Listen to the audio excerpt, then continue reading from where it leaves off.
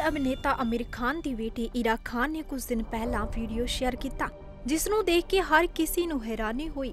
इस वीडियो च इरा खान ने अपने डिप्रैशन च होने का ऐलान किया सी।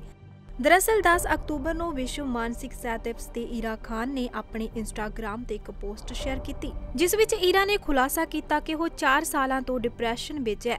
उसका इलाज भी किया जा रहा है अते वो बहुत बेहतर है। इस दे नाल ही इरा ने अपनी जिंदगी बारे एक होर अजिहा खुलासा किया जिसनों सुन के तुसी भी हैरान रह जाओगे। इरा ने फिर अपने इंस्टाग्राम अकाउंट से एक वीडियो शेयर किया जिस विच ओह उस नाल वापरियां चंगियां माड़ियां घटनावां दा जिक्र कर रही है। इरा ने इस वीडियो विच सब कुछ दस्या है कि किहड़े-किहड़े कारणा करके बचपन तो लैके अज तक रोई है जां किहड़े-किहड़े कारणा करके ओह मजबूत बनी है। वीडियो विच इरा अपने मापियां दे तलाक बारे भी दसदी है, पर इन्हां सब चीज़ां तो इलावा इरा ने अपने बारे हैरान करने वाला खुलासा किया है। इरा ने दस्या कि जदों ओह 14 साल दी सी तां उस नाल शरीरक शोषण होया सी। इरा ने वीडियो विच दस्या कि उसका शरीरक शोषण 14 साल की उम्र विच होया।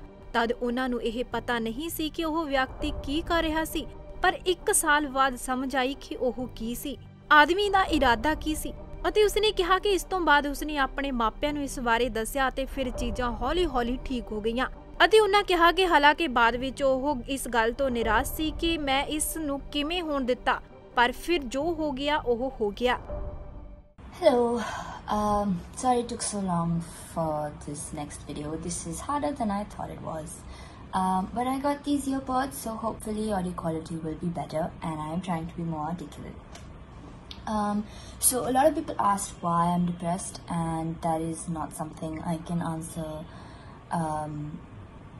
properly because I don't exactly know. In the past few years I've been piecing it together, but I can't give you a straight answer as to why I'm depressed. So we'll get into that later. Today I wanted to talk to you about my privilege. The last video was not cut off, it was intentional. And I wanted to start by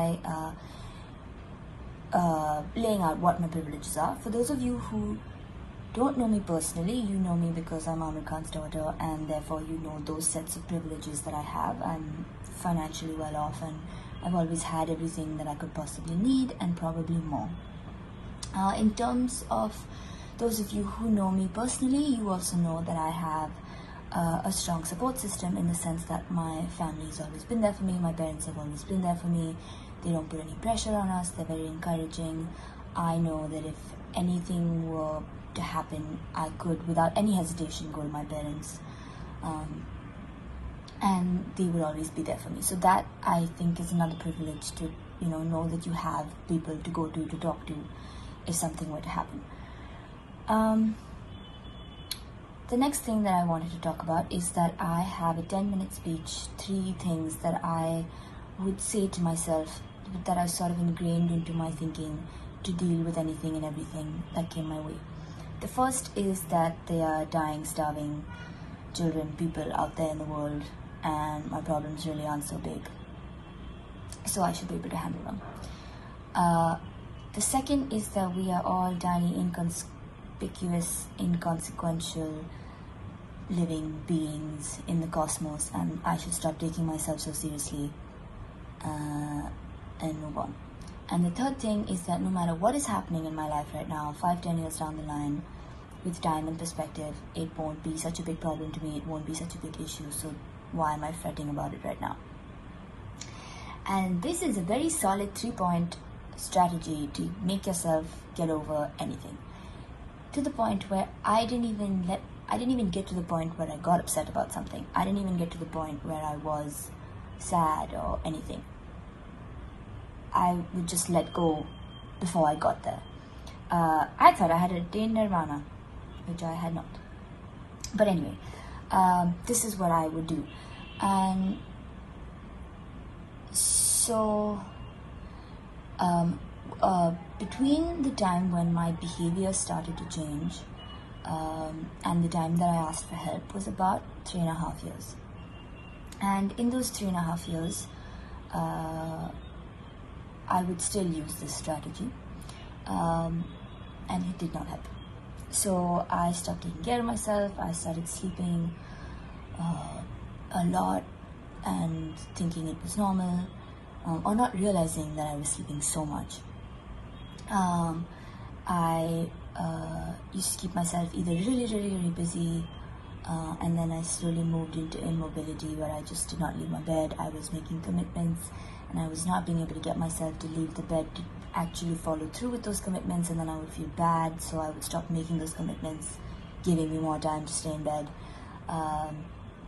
I started to isolate because I didn't want to be in a bad mood around my friends. I used to have a lot of control over my emotions, but suddenly I didn't have that control anymore, and I didn't want to unnecessarily put them in a bad mood, because there was no reason for me to be in this bad mood, so there's no point telling them, there's no point talking to them. What will they say to me?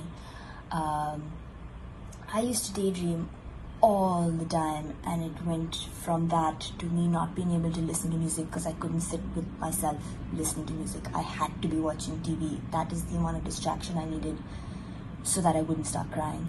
And crying was a big thing because I'm not the kind of person whose response to things is to cry. After 12, I stopped crying, and then suddenly at 17, I would start crying, and it still be that the number of times I would cry began to increase, and how long I cried for began to increase, and I did not know why I was crying. And it would just randomly happen in class. I'd start having tears, and then I would feel like I was going to break down and howl, but I didn't want to because I were in class and we were discussing something completely not sad. So I didn't know why I was crying, and so over the years, that whole time, either I would ignore it or I would try and rationally figure it out and deal with it myself. And so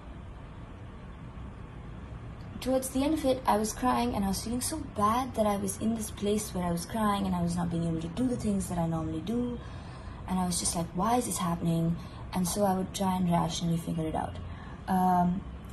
What could I possibly be so upset about? What bad things have happened to me in my life? When I was young, when I was small, my parents got divorced.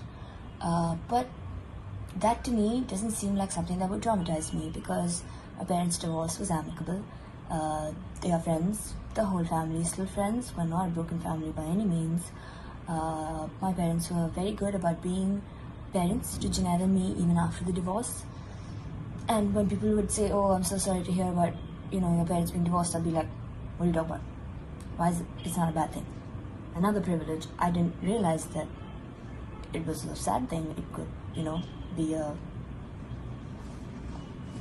it could be something that could scar you. It didn't scar me. I don't remember most of it, but I always felt like my parents' divorce is not something that bothered me. So that can't be a reason why I'm feeling so sad.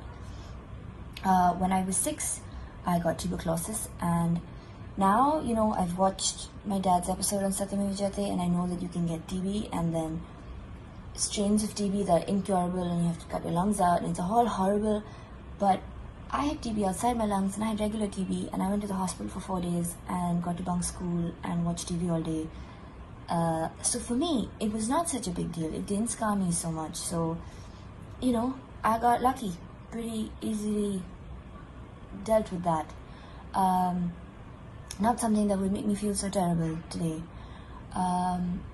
When I was 14, I was sexually harassed, abused, and that was a slightly odd situation in the sense that I didn't know whether the person knew what they were doing. I sort of knew them. I didn't want to bring it up. It wasn't happening every day, so it took me about a year to be sure that they knew what they were doing, and that is what they were doing. And immediately I wrote my parents an email, and I got myself out of that situation.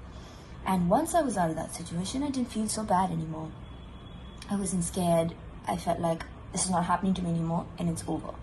And I moved on, and I let go.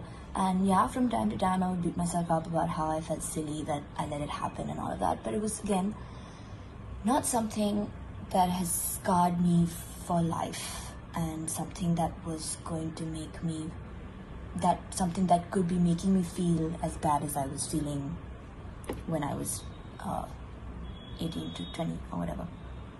And so I don't want to be in school. I'm feeling suffocated. I'm not feeling good. I'm crying.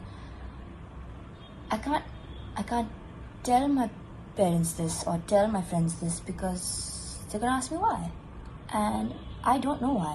I have no reason to give you why. I've thought through everything that has happened to me. I've tried to find a reason, and I don't have a reason to give you. And so why burden them with something that I know they're not going to be able to help me with? My parents are doing important things with their lives. My friends are doing things with their lives. It's not like anyone can help me through this because there's no reason for me to feel like this because nothing bad has happened to me. I shouldn't feel like this. I don't have a reason to feel like this.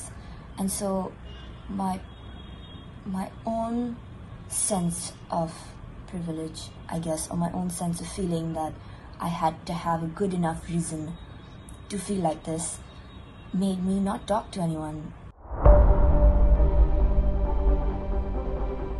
Ira ਨੇ ਇਸ video ਵਿੱਚ ਦੱਸਿਆ ਕਿ ਬਹੁਤ ਸਾਰੇ ਲੋਕ ਉਸ ਨੂੰ ਪੁੱਛਦੇ ਸਨ ਕਿ ਉਹ ਡਿਪਰੈਸ਼ਨ 'ਚ ਕਿਉਂ ਹੈ, ਪਰ ਉਸ ਨੂੰ ਖੁਦ ਜਵਾਬ ਵੀ ਨਹੀਂ ਪਤਾ। ਈਰਾ ਦੇ ਅਨੁਸਾਰ ਤਲਾਕ ਦੇ ਬਾਵਜੂਦ ਉਸਦੇ ਮਾਤਾ-ਪਿਤਾ ਚੰਗੇ ਦੋਸਤ ਹਨ। ਉਸਦੇ ਦੋਸਤ ਬਹੁਤ ਚੰਗੇ ਨੇ। ਉਸ ਨੂੰ ਪੈਸੇ ਦੀ ਕੋਈ ਘਾਟ ਨਹੀਂ ਹੈ, ਪਰ ਇਸ ਸਭ ਦੇ ਬਾਵਜੂਦ ਉਹ ਤਣਾਅ ਵਿੱਚ ਹੈ। Bureau report, sky news, Punjab.